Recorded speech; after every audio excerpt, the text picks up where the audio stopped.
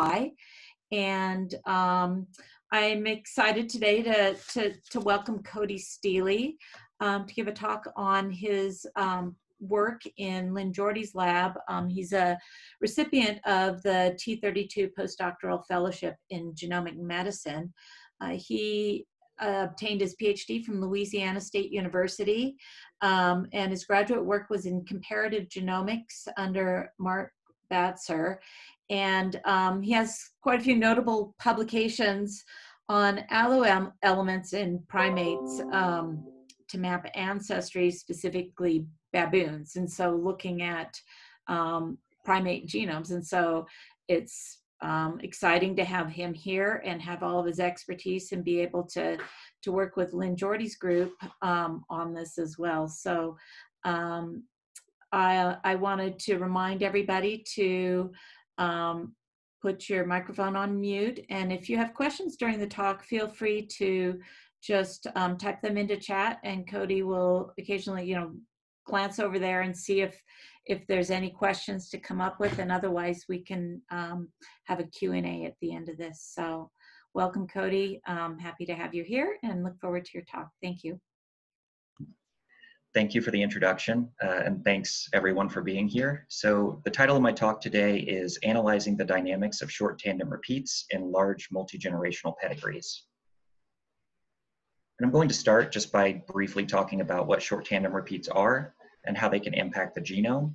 And then I'll move on to some of the genome-wide detection methods for looking at these throughout the genome. Next, I'll talk about the Ceph pedigrees and how those have been such a valuable data set and are great for looking at inheritance. And finally, I'll move on to what we found with STR mutation rates and the impact of these. So short tandem repeats, also called microsatellites, I'll generally be referring to these as STRs throughout the talk, are 1 to 6 base pair motifs of DNA that are repeated many times back to back. And just so you have an idea of what I'm talking about, here's a toy example of a trinucleotide CTA repeat, and this is repeated 4 times. So while these aren't huge loci, they do compose about 3% of the human genome, with about 1.6 million of these loci scattered throughout. And they're very highly mutable, with a couple of different proposed mechanisms for how these mutations occur. The primary mechanism is DNA slippage, and this can account for, during replication, slippage events occur, and you end up with larger or smaller STR loci. A secondary mechanism is unequal crossing over or recombination events, and these are thought to make up a much smaller proportion of events, and there's not a whole lot in the literature to support this, but it is still a mechanism that's been proposed. So if we look back at that CTA repeat that I showed you on the last slide, again, it's got 4 repeats, but during slippage and replication, that can change from 4 CTA repeats and get smaller and become 3 CTA repeats, or larger and become 5 CTA repeats. Just an interesting aside, Deb had mentioned that a lot of my past work has been in transposable elements and mobile elements, particularly ALU elements.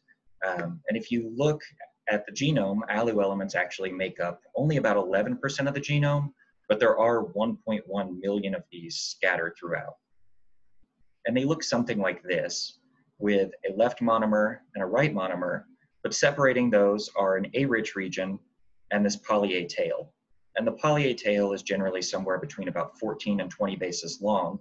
And essentially with every one of these insertions, there's potential for a new STR. And so when we look at the reference genome and look at all the STRs in the reference genome and kind of overlay these, the STRs and the ALUs, we found that about 40% of all reference STRs are found in ALU elements, and the vast majority of those are actually found in this poly-A tail. So you might ask why we care about short tandem repeats, and these have played a big role in forensics and have been found causative for several human diseases, and so I'd like to just touch on that a little bit over the next few slides.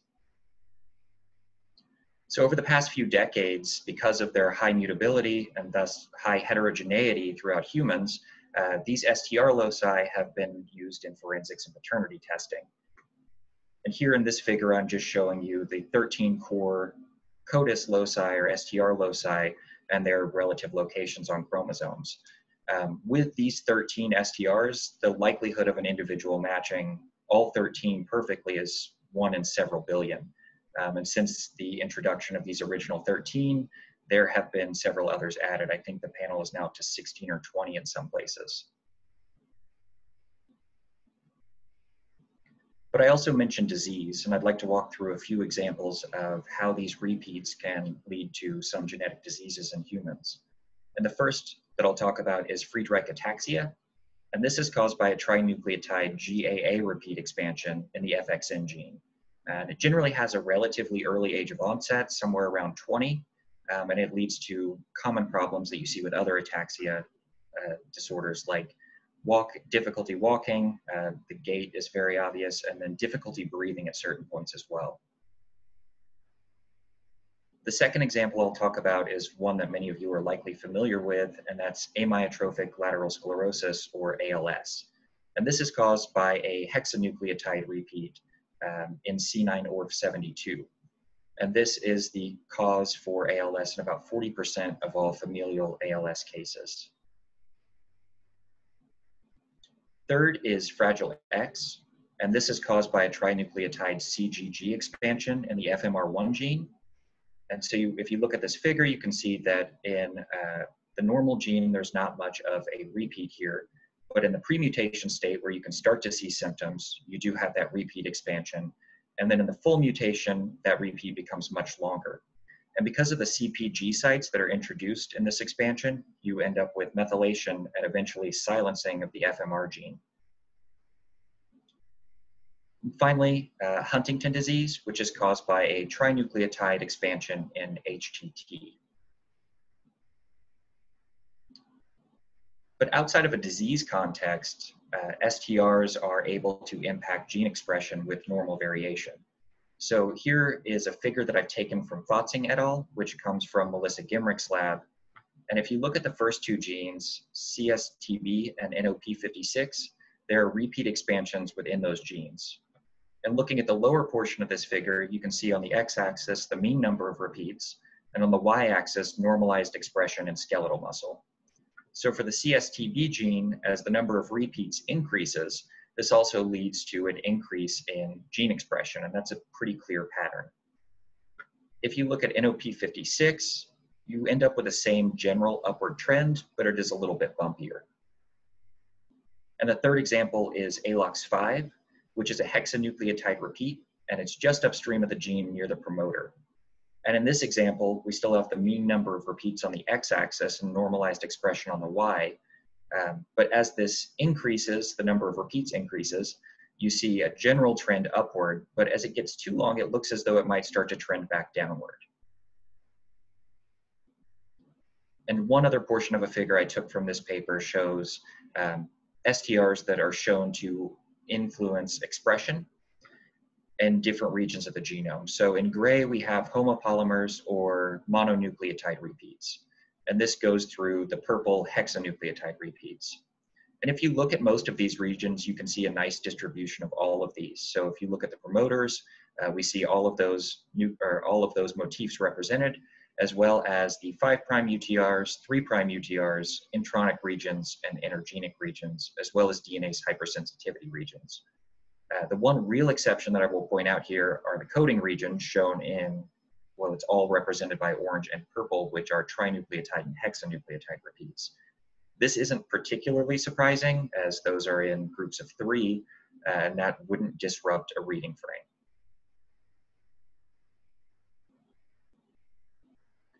So now I'll move on to talk about the Ceph pedigrees just a little bit. And these have been an incredibly valuable data set. And the picture that I have here is taken from National Geographic. And you can see both sets of grandparents, the parents, as well as several of the grandchildren included in this. And there were many families that were part of this study, initially sampled in the mid-1980s, and then again sampled as part of the UGRP, or Utah Genetic Reference Project, around the year 2000. But with whole genome sequencing data, these individuals have been part of several studies that I'd like to point out. The first is Tom Sassani's work from Aaron Quinlan's lab, where last year he published in eLife his findings on single nucleotide variation mutation rate in these Ceph pedigrees. So the 3 generations make them really great for this kind of study. And similarly, Julie Fusier from Lynn Jorde's lab last year published a mutation rate study for mobile element insertions using the same kind of strategy. This has also been used by Molly Przeworski's group, where they looked at maternal bias or how maternal age can impact mutations. And Richard Cawthon from the Human Genetics Department, who published just this year a very exciting study on that germline mutation rate and how that's correlated with longevity. And finally, this year, a very big study in Nature from Ira Hall's group included the Ceph individuals looking at structural variation within the human genome. But based on the success that Tom and Julie had looking at mutation rates in these pedigrees, we also wanted to use the Ceph pedigrees to look at STR mutation rates. And so we have whole genome sequencing data for not all of the individuals that were collected, but 603 individuals in 33 different families. And these are all 3-generation pedigrees, so you have both grandparents on both sides, the parents, and then all of the grandchildren. And this is an anonymized Ceph pedigree, and in this particular example, there are 13 individuals in the 3rd generation, while the mean is 9. So they all might not have 13 grandchildren, but these are still very large families. And once we decided on doing this project in the Ceph pedigrees, we wanted to look at different methods of STR detection to try to pick what was going to be best for our project. And there are a number of tools available for STR expansion detection. I've highlighted a couple here in Stretch and Expansion Hunter, and these are both great tools, but we're interested in genome-wide expansions and contractions. And so that limited our options a little bit more, but there are still several tools available, many of which have great names that I hope you appreciate. And the first here is Lobster. This was created by Melissa Gimrick, and it was widely used as part of the 1,000 Genomes project in those low coverage genomes, still having success genotyping STR loci. A second, more recent tool is Hipster. This was published in Nature Methods, and this comes from Melissa Gimrick's lab. And this was a tool that also looks genome-wide, but it has several unique kind of features, especially when it comes to filtering. It looks at particular PCR stutter artifacts and things like that that help you weed out low confidence genotype calls. The real limitation with Hipster is that you are limited to looking at STRs that are only read length. So in our case, the Ceph pedigrees, for those individuals that were whole genome sequenced, those are only about 150 base long reads. So we are limited in what we can look at. And finally, another recent tool is Gangster, which was published in 2019 in Nucleic Acids. And this tool, the real benefit of it over Hipster is that it will look at STRs that are much longer than read length. But in our case, we're very interested in the precise length of the STR because we're looking for mutations that change the size even a little bit.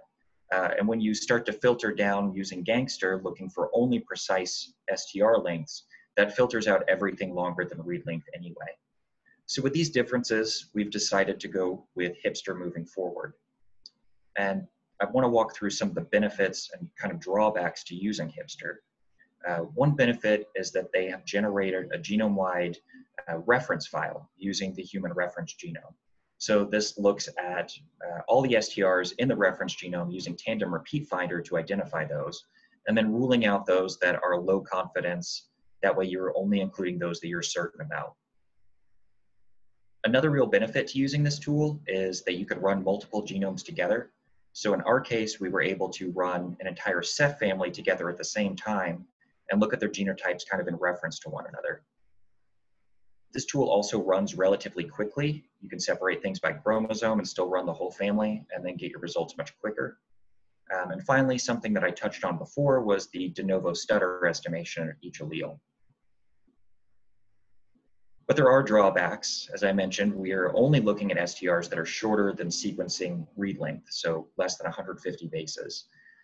And we can only call STRs that are in that reference file. So we're not finding things that aren't in the reference file, nor are we finding de novo STRs, for example. But there is an interesting tool Harriet Dashnow's making, Sterling, and that's from Aaron Quinlan's lab, and I think that'll be a very exciting tool to look for de novo STRs throughout the genome. Before I move on to how we filtered all of this, I want to point out an important distinction that comes up in the filtering. And so Hipster generates results that point out two types of reads. The first are mapping reads, and the reads are shown here in gray, and you can see that a portion of the read maps to a unique genomic sequence, and a portion of the read maps to a part of the STR. And these are still used for evidence and support of the genotype, but we don't find these particularly reliable for generating a whole genotype from an STR. On the other hand, the spanning reads that were part of this genotyping analysis were very useful. So the difference here is that the spanning reads, again shown in gray, map to part of the unique genomic sequence, and then they span the entirety of the repeat and still have unique flanking sequence on the side. It gives us a lot more confidence in the precise length of this repeat. Now for the filtering itself, this obviously starts with running all of the Ceph families through Hipster so that they can be genotyped. And after that genotyping, we used a very well-named tool called Dumpster to filter all of these genotype calls. And just to kind of briefly walk through a lot of the major steps in this process, I mentioned the PCR stutter artifacts that Hipster looks for before, and we removed all the loci that had more than 15% of the reads that contained PCR stutter artifacts. If you can imagine PCR stutter through a region, you would get a lot less confidence in your calls, so we ruled those out so we weren't calling false positives. Next, we looked at the loci that had more than 15% of the reads that contained indels or mutations in the flanking regions. And this is because that can influence mapping confidence, and again, we're just trying to weed out all the false positives. And these were two that were recommended in the Hipster documentation. This third step is only including genotypes that have a posterior probability of greater than 0.9 as it's assigned by Hipster. Those with a posterior probability assigned by Hipster of less than 0.9 were removed. So we're only keeping the genotypes that we have the most confidence in. And finally, we removed all of the loci that were in tandem duplications throughout the genome. So if you think of an entire region of the genome duplicated and in two locations, mapping to those unambiguously gets very difficult. So we ruled those out and took those out of the analysis just to avoid any confusion or other false positives. After we'd filtered the genotypes and had good confidence in those, we wanted to look at the de novo STRs in generation 2. And so that required further filtering. We identified all of these de novo STRs, and then we only kept those that had at least 10 spanning reads, like I talked about in the last slide, that support the de novo allele. Now for the Ceph whole genome sequencing data, these are all sequenced 30x. And so we're only requiring about 1/3 of all the reads mapping to this de novo allele. The second filtering criteria that we also took from the initial Hipster publication was requiring that this de novo allele had to be seen in at least 2 of the grandchildren, partially because they're so highly mutable, but also because these are difficult to sequence through in genotype. And having the support of at least 2 offspring having that de novo allele was really important. To kind of give you an idea of what that looks like, here's an example Ceph pedigree again. I do want to indicate that the 0 here does not mean that this individual doesn't have the STR, it's just that they have the reference allele. These are generally coded as multi-allelic states. But if we look at the top right, you can see that both individuals, both grandparents here, are homozygous 1-1. And as you might expect, they pass down to their son 1-1. But if we look at the top left grandparents, the grandfather is 1-1 and the grandmother is 0-1. And if we look at their daughter, you can see that the grandmother has passed down 0, which isn't surprising, but there's been a mutation that's occurred between the grandfather and the daughter here. And now she has a 2 allele. And then we would look at the next generation. So this 2 is obviously de novo, and we wanted to make sure that this was seen in the 3rd generation. So here you can see the 2 of her sons have the 2 allele.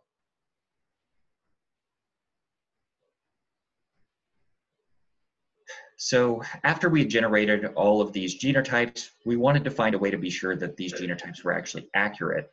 And so I've been working with Lisa Baird to— Cody, Yes. Mick had a question that came up on the chat, and this would be a good time to address that question. Sure. I'll get to how many pass. We end up losing about 50% of the total loci, and not all of that is due to our filtering. In some cases, it's just due to Hipster being unable to genotype because it's missing reads. So if we exclude those that are just missing data and actually filtering, I'd say probably 25% of the total. Sorry about that. The chat's more difficult to see from this side. But we wanted to compare our Hipster genotypes to previously genotyped loci, and Lisa Baird has been great to work with on this. And I just wanted to kind of talk for a minute about all the work that went into generating the genotypes on their side. There we go. So they used this automated hybridization and imaging instrument, or AHII, that's described in the JL Cherry publication that I've listed at the bottom. And this technique was adapted for STRs by the Weiss Lab, Mark Leppert, and Lisa Baird. And in total, I just want us all to appreciate how much work this would have been. There were 360 different STRs that were genotyped in all 43 UGRP families. So even more families than we have sequencing data for, which led to a total of 217,800 total genotypes. And this image on the right is one that Lisa was nice enough to send me, and it's her working on what now almost looks like science fiction technology, but is a very absurd amount of work, I'm sure. So I mentioned all of the loci that they had genotyped, and Lisa helped me get access to these files, which look something like this. I've anonymized the family ID here, so they all say 1. And then here you have both alleles for each individual. And this D value at the top is one that if you put this identifier into something like UCSC's genome browser, it will direct you to an STR somewhere in the genome. And if you look at that, you can kind of compare all of these allele values to the reference genome, get those values, and then further compare those back to the Hipster genotypes that we had generated. And so far, I've looked at about 20 of these loci in a few families, 3 to 5 families. And for all of those that passed our filtering criteria, we see that the Hipster genotypes match with 100% concordance. So for all of those Hipster genotypes that pass our filters, we see a perfect match between what was previously genotyped and what has been computationally genotyped as part of this project. And this gives us a lot more confidence in our filtering criteria and Hipster's ability to genotype these really complex loci. So now I'll move on to kind of what we found, and I want to start by talking about what's previously been found. So there are a couple of recent studies that have estimated that there are anywhere between about 70 to about 100 de novo STR mutations per generation. The 70 comes from the original Hipster publication, where they looked at a single Ceph pedigree to analyze how many repeats or how many STR de novos there were in that one pedigree. The 100 comes from a 2016 publication that looked only at the Y chromosome and obviously has a higher mutation rate. I think I had a question. Let's see. Oh, good to know. That's not the official lobster logo. So those are the estimates from these studies that have occurred recently in 2016 and 2017. And as far as STR mutation rates, these have ranged from 10 to the negative third, which largely come from Y chromosome studies, to 10 to the negative fifth. But even those that appear to be about 10 to the negative fifth, they generally focus on a small subset of loci. So focusing on, say, all the dinucleotides or 500 different dinucleotides in a subset of individuals. But here, looking at all of the second generation individuals in the Ceph pedigrees, we find a mean STR mutation rate of 5.15 times 10 to the negative fifth. And this would put it about 3 to 4 orders of magnitude higher than the single nucleotide variation rate. And this comes from being able to assay about 49% of all STR loci identified in the reference genome. And that's an average value taken across individuals. There's obviously some degree of variation. But with this rate across the 1.6 million STR loci, we would estimate that the mean number of STR mutations per generation is about 83. And that value 83 falls pretty solidly within this 70 to 100 estimate from before. But I'd also like to mention that this is likely a very conservative estimate. We're not looking at those longer than read length for one, and that those that are longer than read length have been shown to be a little bit more mutable than those that are shorter.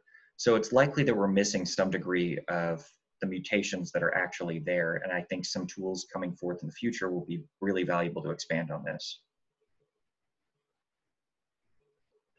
So here I've got a box and whisker plot of the number of de novo STRs shown on the y-axis, and each individual here is represented as a dot. So each dot is an individual from the second generation of the Ceph pedigrees. So the mean was about 41 in the roughly 50% that we could analyze. But if you look, there's a high amount of variability. So thinking back to Tom Sassani's work, he saw a similar pattern reflected in the SNVs. So most individuals kind of cluster around this mean rate, but you also see several individuals that hover around 20 de novo STR mutations, and this individual on the very high end that's close to 100 de novo STRs.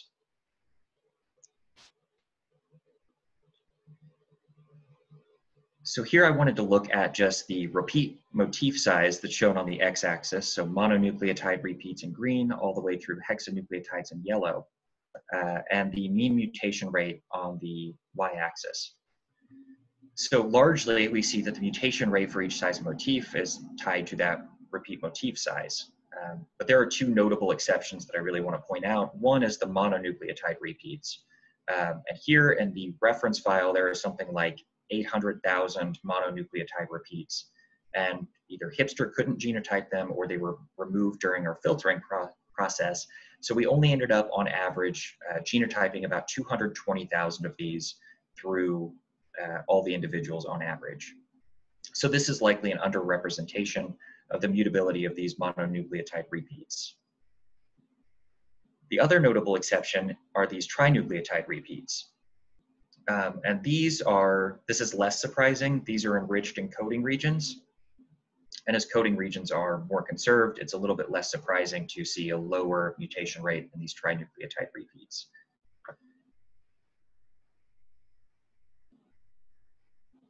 So after identifying all of these de novos and kind of working through that, we wanted to ask how much are these STRs mutating by? Are they growing by a lot or a small amount? And same with the contractions. And we wanted to look at parent transmission by phasing. And so I've been working with Scott Watkins in Jorde's lab, who has been very helpful for this project. And he's created this nice Julia model called STR-diff. And this tool uses Beagle to phase the haplotypes for everyone in the pedigree, and then probabilistically determine the parent that transmitted the mutation.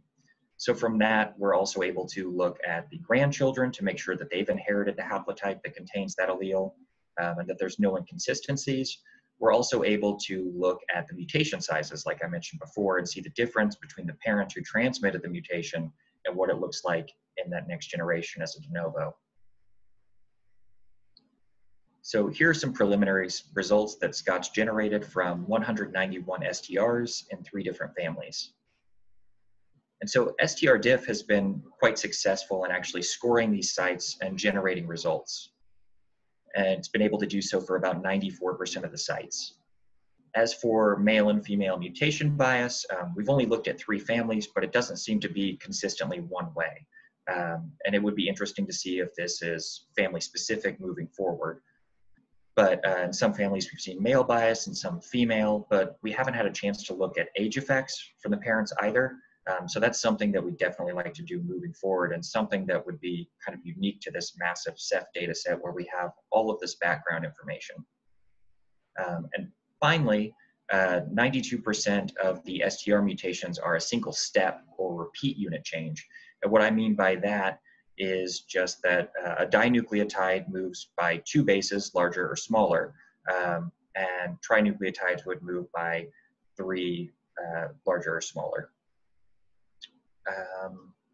Aaron asked how STR-diff results or differ from phasing predictions made by read-backed phasing. That is a good question. I think one of the biggest benefits just from Scott's work and what we've talked about so far is just that you're able to vary the haplotype size. So if it's a particularly tricky region, you can continue to look out at wider regions and expand that haplotype until you can hopefully get to something informative. But Scott certainly knows more about STR-diff than I do, and there may be other benefits that I'm not as clear on.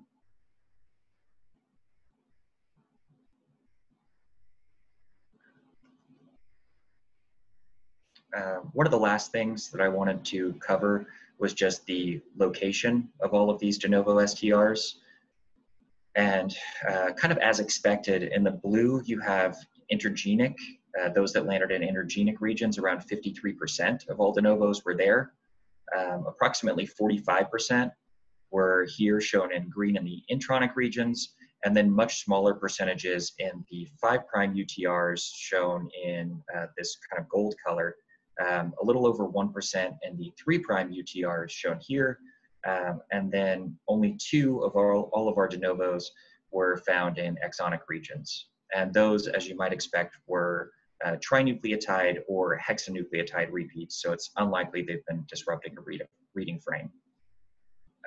So Deb asked if there's a trend toward increased size or decreased size of STR changes, and Scott has seen a pattern looking at the STR-diff results where they are expanding, but the issue with that is that we're looking at smaller repeats in general.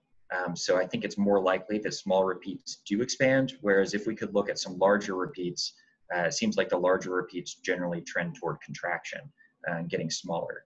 So I think we might have a bit of a bias in that we're just looking at the shorter STRs.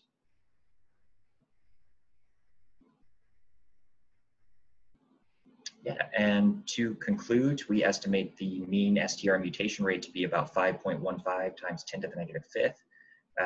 Again, a couple, 3 to 4 orders of magnitude higher than the SNV mutation rate. And with this mutation rate, the mean number of de novo STRs per generation would be about 83. But again, we think this is a pretty conservative estimate between the filtering, difficulty sequencing through some of those regions, and not looking at longer repeats because of the short reads.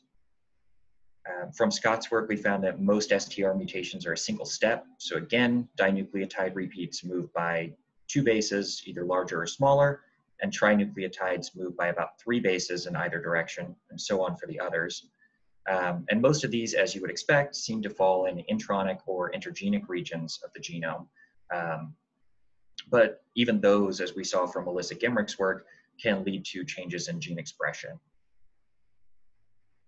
And just moving forward, we obviously plan to keep running STR-diff on the remaining Ceph families. So looking to see if there is a pattern of parental bias in either direction, something that I think is a real strong point of the Ceph pedigrees. And looking at the parental age effect on mutation rate, I know that Tom saw a pretty strong paternal age effect here. And then we'd like to look for differences in mutation rate based on the repeat length.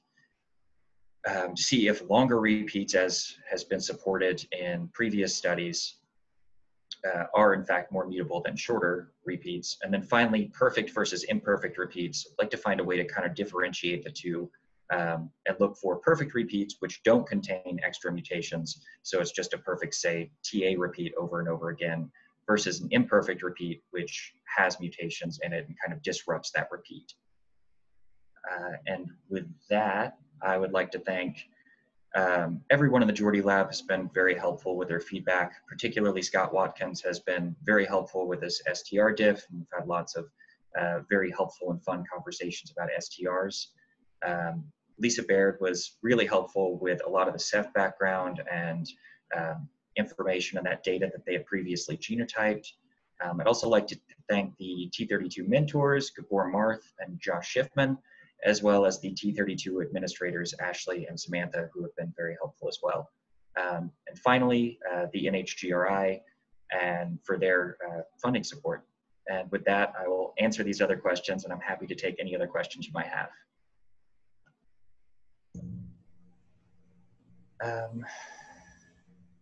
So David asked if any of these families carry a DNA repair mutation. That I am not sure about.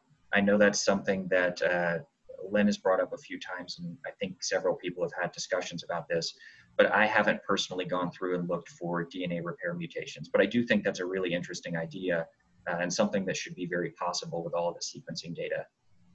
And then Harriet asked about potential allelic dropout. That's something that I guess I haven't explicitly dealt with, but it seems as though our filtering has taken out several of the low confidence alleles. I haven't really noticed anything, especially with the de novos. There's obviously some other allele there. They're not homozygous for the de novo. So I haven't seen anything that explicitly looks as though it was because of allelic dropout, but that's definitely an issue that we should look into. And I'm sure I could do that with the hipster output files. And then are any of the variants we found clinically significant? Not that I've seen. I mean, obviously we don't know everything about STRs and how they can impact gene expression, but there were only a couple in coding regions, and I would certainly like to go back and try to overlay these using something like bed tools with known promoter regions and other ways that they might have an impact on gene expression. But widely, the Ceph pedigrees and cohorts were healthy. Like, they don't have a whole lot of health issues involved in there, and I'm sure I could get some of the phenotypic data and double check that.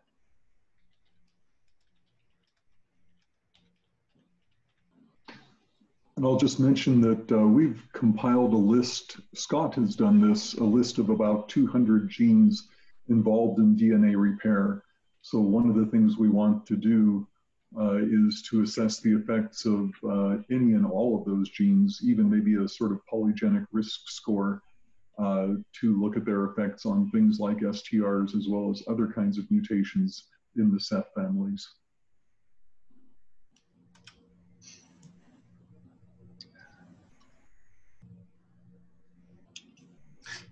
Hey, Lynn, quick question with that list. Too, would you try to look at specific pathways underneath the hood as which ones might be more related to STRs as opposed to taking it as a group? I was just wondering kind of how you think that would be applied. Yeah, so we might focus, for example, on mismatch repair for the STRs. Yeah, good point, Matt. A couple other questions here. So short reads are good to detect those longer than 150 bases, especially with tools like Gangster. But when we were looking for precise read length, so we were really interested in looking at exactly how much this had changed. Hipster's not great for that. But again, I mentioned Harriet's tool earlier, Sterling, which is really good for finding de novos that are quite large. And then Gangster could most likely, I haven't personally tested it, but most likely identify something like the Fragile X repeat that's quite long. Cody, this is Roma from AREP Laboratory. That's a question for me. We are actually doing lots of trinucleotide repeats, expansion testing, like a Fragile X, myotonic dystrophy, and usually they are quite large expansion. So I'm just wondering, short reads for whole genome will be good enough to detecting this kind of large expansions, or we should moving towards to the longer reads? Yeah, no, that's a really good question. And I haven't personally tested it, but I do know that Gangster will pick up some that are quite large. I don't know what the upper bound of that is, and I'm not sure they mention it in their paper. But I think the upper bound is quite large. So something like the Fragile X, where it's maybe 200 repeats, that might pick up. Fragile X is a greater than 200 repeats, can be up to 800, close 1,000. Myotonic dystrophy, trinucleotide repeat expansion, especially for congenital myotonic dystrophy, the repeats can be more than 1,000 repeats. Cody, can I comment on that? Yeah, please. So there's, several tools that can detect these larger expansions, so Expansion Hunter, Stretch, Gangster. and they're all pretty good at differentiating between normal and pathogenic long STRs. They may not be able to accurately determine the size of the very long ones, but they can usually figure out the range. Would you be interested to testing? We have lots of positive samples. I would absolutely be interested.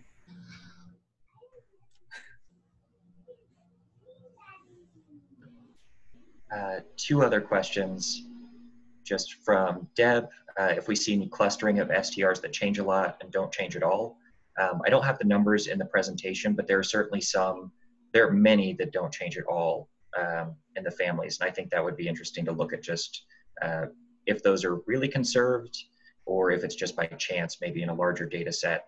But we do see some that seem to mutate fairly frequently, not often enough to look like it's really difficult to genotype, but often enough that it's in 2 or 3 families where we see the exact same locus mutating. And then Steve asked about de novos at forensic CODIS sites. I have not looked at that, but I think that would be really interesting, and I would imagine that those are quite mutable loci. So I'm sure it's easy to get that list, and it would be easy to kind of overlay our de novos with that list to see if we see a lot of mutations there. But thank you, that's a good idea. Yeah, and I'll just throw in, since I've been involved in some forensic work, that of course for identification of individuals in the forensic setting, the mutation rate is not an issue, but for paternity testing it is, and that can be incorporated into the calculations involving match probabilities.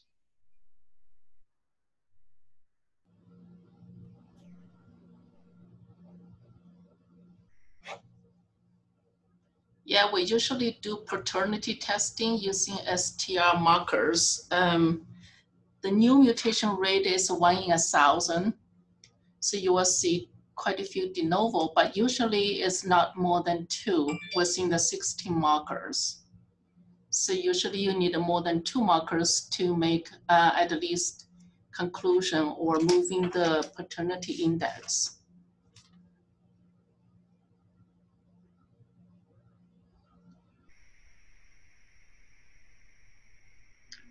Well, if that's everything, thank you all so much for coming.